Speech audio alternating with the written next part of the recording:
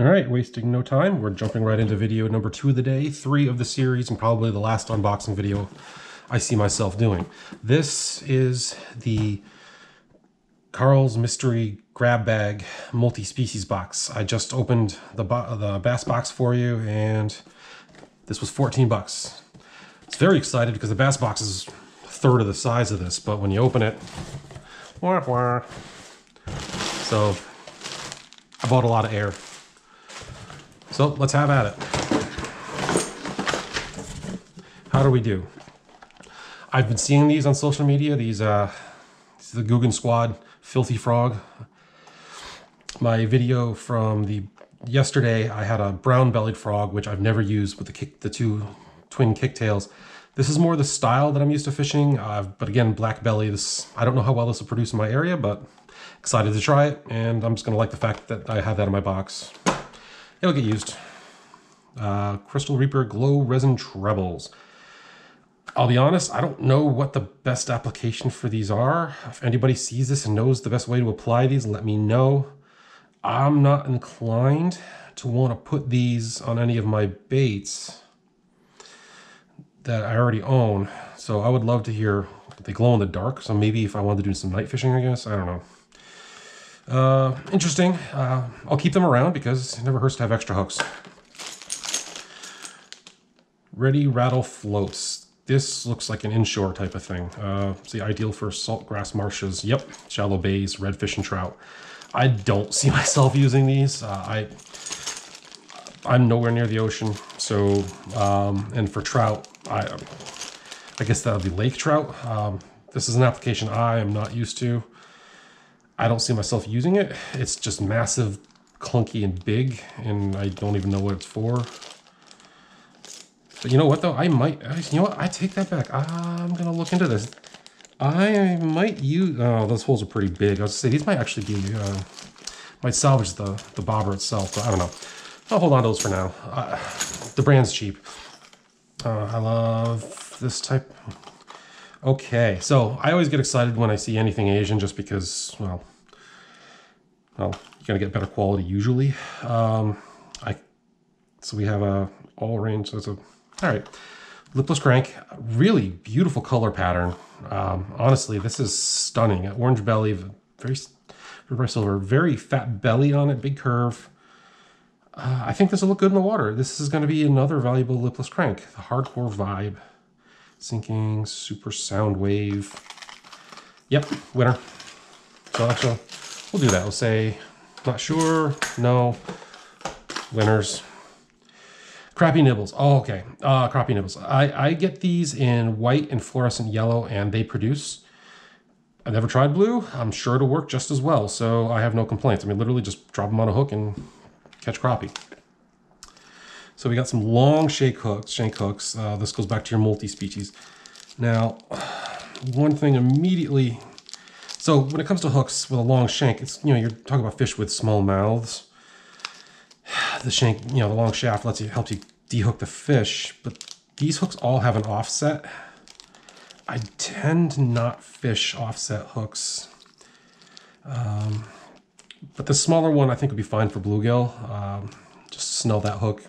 So my kids will probably get some use out of these. Maybe live bait for yellow perch too. Still, it's a maybe pile because I don't even need those. Here, these are not offset. They got like a little wiggle in the shaft.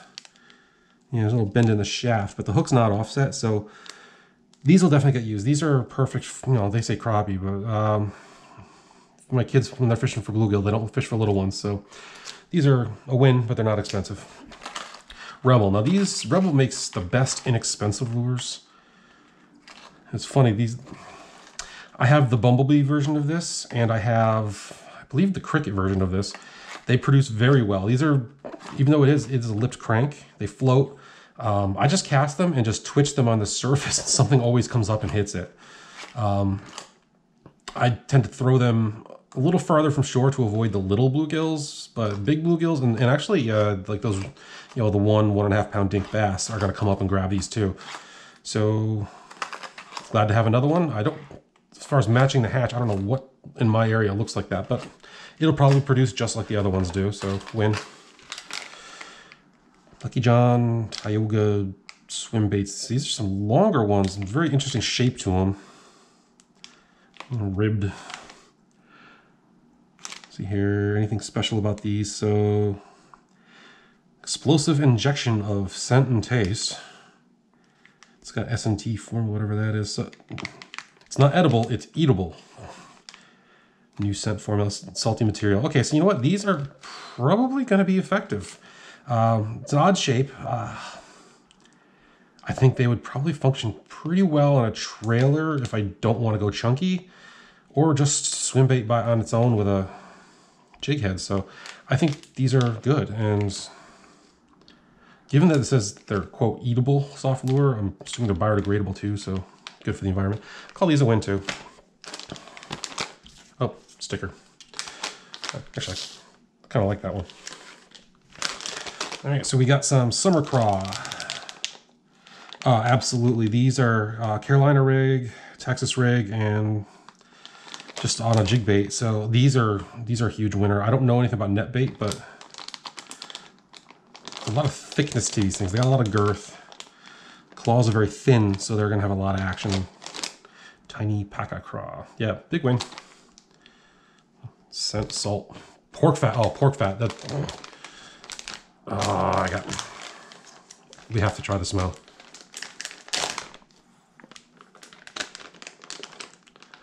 You know, it's got that traditional plastic smell. There's a little something else there. It's different. It's not the... It's almost like licorice. Still, I think these will work well. Big bite baits. Like I said, I like these guys for their panfish plastics. So we got a pumpkin pepper green creature bait. Yeah, these are...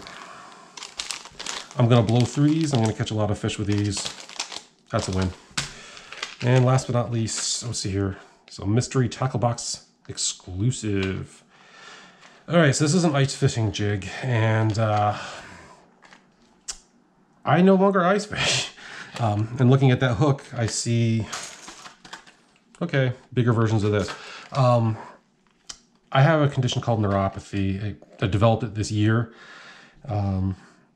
I can't expose my hands to extreme cold anymore, so ice fishing is just out. I cannot do it. So this, I'm gonna give this away. I don't have any subs, I don't think. I don't really care, but I'll hold on to this for now, and if somebody wants it, send me a note.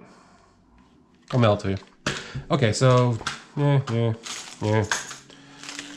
So, is this 14 bucks? Yeah, I got my money's worth.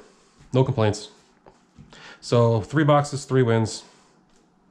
I'm happy, and 2 frogs in style that I don't fish. So I've never had a Guggen product either, so it'll be interesting to see the quality of this. I know those guys. I watch their YouTube channels.